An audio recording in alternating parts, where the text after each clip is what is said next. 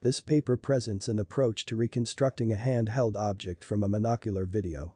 Existing approaches mainly focus on the setting of scanning a static object with an RGB camera or depth sensor rotating around the object. This work investigates a different setting where the object is held by a moving hand in front of an RGB camera. This setting is very common in daily scenarios and more user-friendly. Some works follow a similar in-hand reconstruction setting. In-hand scanning has strong reconstruction ability but requires a depth camera as the data capture device. Learning-based methods only use a single RGB camera but suffer from limited generalization ability. Our method is able to reconstruct a handheld object from a monocular RGB camera without knowing any object prior.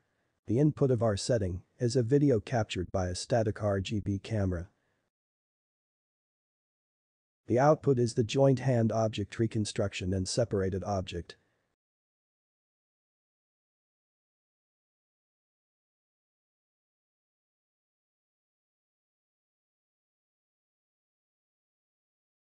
This problem has three challenges that make existing methods inapplicable: the dynamic hand object motion, the possible textureless objects, and heavy hand object occlusions. As a result, it is hard to estimate the relative motion between the object and camera using structure from motion or object pose tracking. Also, dense reconstruction of a textureless object from RGB images is a difficult problem. Our method starts with a dynamic video captured by a still camera. Note the relative motion between the hand and object is assumed to be small. We first do hand tracking by solving an optimization problem. The relative motion of the object and camera can be extracted from hand rotation and translation. Then, we get hand-object segmentation maps by doing background matting first and then doing semantic segmentation.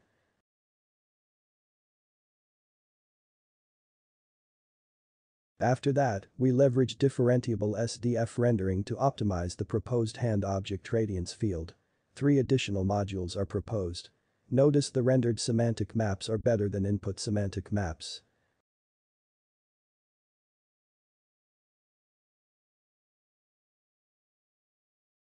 Given the learned neural radiance field, we use marching cubes to extract the 3D geometry of the hand and object. 3D semantic information is used to separate hand and object. After separating the hand and object, we use Poisson reconstruction to smoothly fill holes. Here we show some experimental results.